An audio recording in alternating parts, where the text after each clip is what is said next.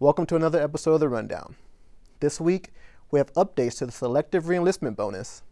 The Secretary of Defense announced transgender individuals will be allowed to serve in the U.S. military, and more sailors are now able to wear the Navy Accession's training ribbon. 25 rates will see SRB award level decreases, and 4 skills are scheduled to be removed, as announced in NAV Admin 155/16. In addition, 39 skills have been removed since February, but 84 skills still remain unchanged. No award level increases or skills were added. Changes will go into effect 30 days after the release of the NAV Admin. Sailors interested in an SRB reenlistment are encouraged to talk with their command leadership and should do so at least 35 days ahead of their EAOS. Much more is included in this change, so be sure to read our story on Navy.mil or NAV Admin 155/16 for all the details. After a year-long review, Selective Carter announced June 30th that transgender service members can now openly serve in the U.S. military.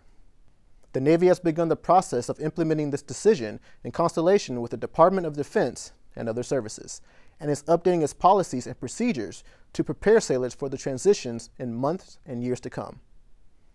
Read our story on Navy Live that lists the 9 things you need to know about the DoD's transgender policy change.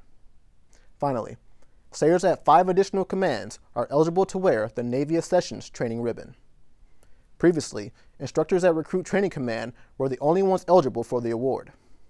The award is received by instructors who demonstrate hard work and dedication at one of 6 training commands. The added commands include Naval Service Training Command, Officer Training Command, Naval Reserve Officers Training Corps Unit, the Naval Academy, and the Naval Academy Preparatory School. Read more about the change in all NAV 049/16 on NPC. Well, that's all for this week. For any questions, send us a message at usnpeople@gmail.com. For the Chief of Naval Personnel, I'm MC2 LJ Burleson. Thanks for watching.